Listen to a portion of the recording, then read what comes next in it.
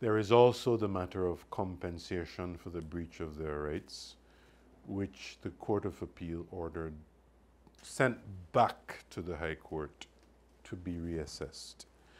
I should point out, for completeness, that the gas companies, Gas Tomza, Western Energy, and the others, also argued that other fundamental rights were breached, like the right to freedom of association and equality of law.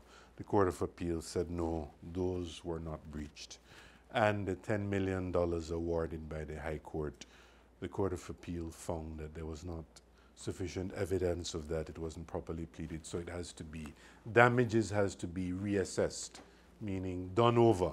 And I think if I was to attempt to distill it into one significant thing, it's that requirement, that onerous, impossible to reach requirement of having to have a storage facility of 1.5 million US gallons to be able to import LPG has been deleted from the law.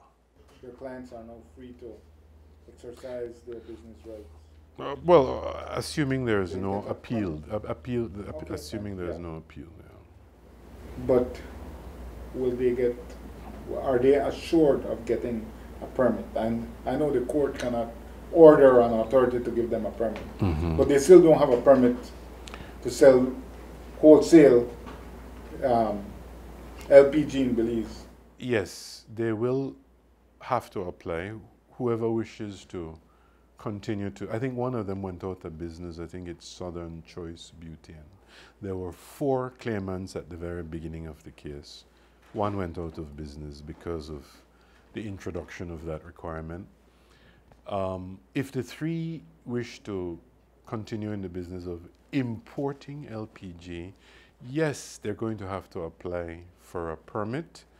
And yes, it's possible that a government can deny you a permit, but it can't be for any arbitrary, oppressive reason. It has to be for a good reason, especially because these companies were in the business before for many, many years.